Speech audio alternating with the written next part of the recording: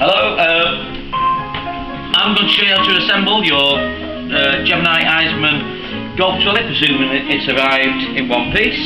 Very simple really, and I'm not a golfer, or very technical. Here we go, put the arm up, put the two twist locks in place, like so, pop the seat down, and the two wheels lock into place, pushing them on.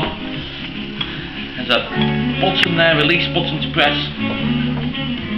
Push the wheel on one side and obviously do the same on the other side.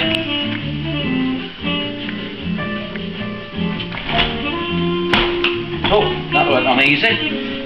There we go, that's it. 30 seconds, got a nice seat so you can sit on it. Should you need a rest, I'm going to take my weight. Though I don't weigh much. There's a rain cover. This, by the way, is not brand new. It's a second-hand one that we've been using for demonstration purposes. As you can see, the rain cover we put there. I think that's, but it does come nicely folded in the back. You can store a nice cardigan, coat, whatever in there, whatever golfers wear, and a very handy secret compartment for your money. Keys, all sorts of things. Keys, I've got in here, sunglasses, more keys. That's not my key. Golf tees and things. That's not mine. Jason Donovan, whose is that? That's definitely not mine. No, put all that back. That's not mine at all. Got the wrong trolley here. Okay. Mind you,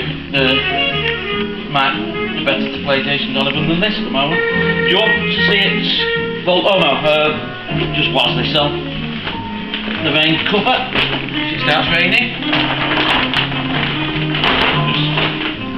If it's raining, you want to cover your clubs up, which will all be here. Just plop that over them. It only takes a few seconds. It does. Got clips here to clip on down there.